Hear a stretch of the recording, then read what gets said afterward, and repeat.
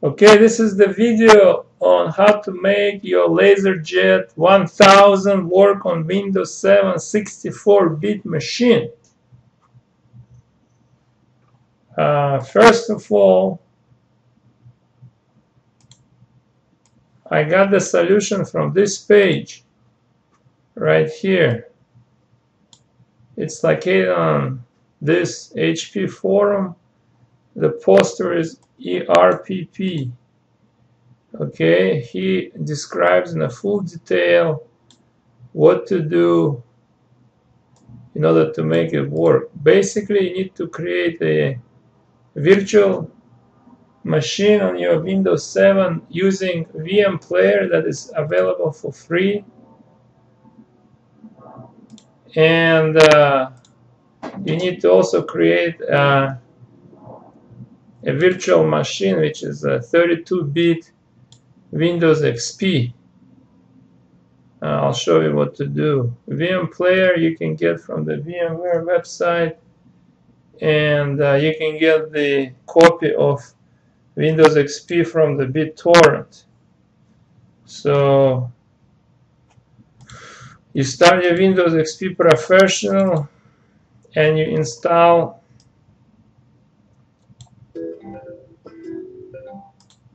Laserjet 1000 printing solution from this website.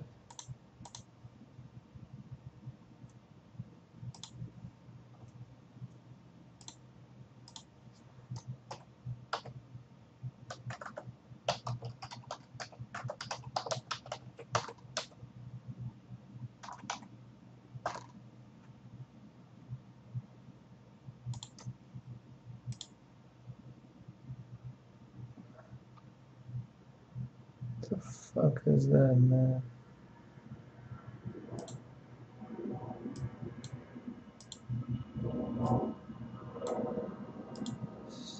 Shit.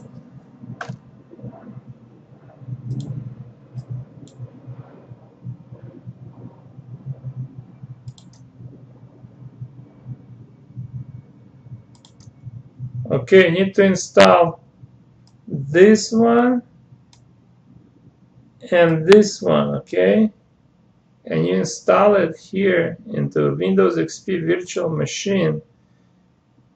And once you connect your USB printer to Windows 7 computer, you have to go here, removable devices, and you see right here you have Laserjet 1000. It has to be connected. See, right now it's connected.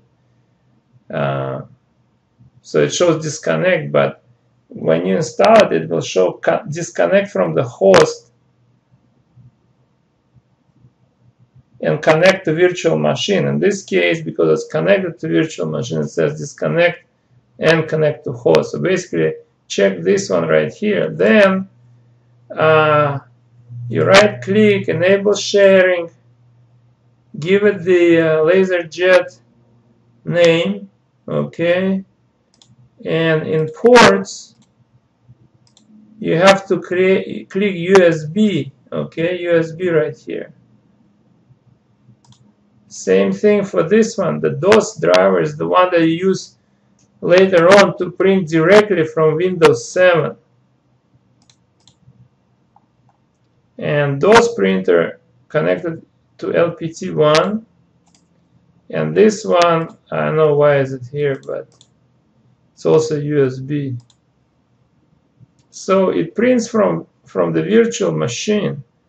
But if you want to print directly from Windows 7, you have to go to devices and printers, and you have to add a printer, okay, and then you have to create a new port, local port, click next, and port name from the same article. I'll show you what it is, the working port.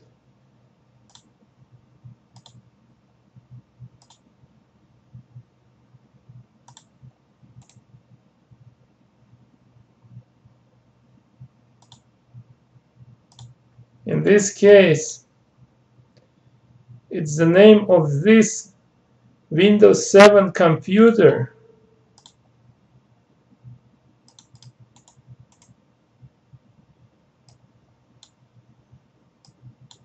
Okay, this is actually it's the name of the virtual computer that you can get from control panel system. This is where the name of your computer is, right here.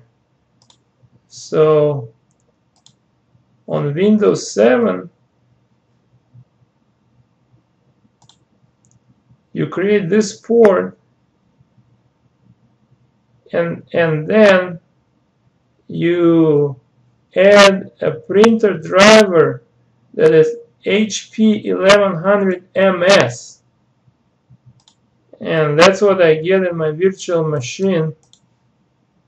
This is the driver, and it uses the virtual machine DOS-based driver to print directly from Windows 7. Basically, that's it.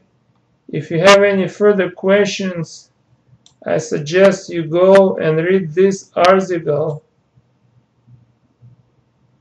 on hp.com website.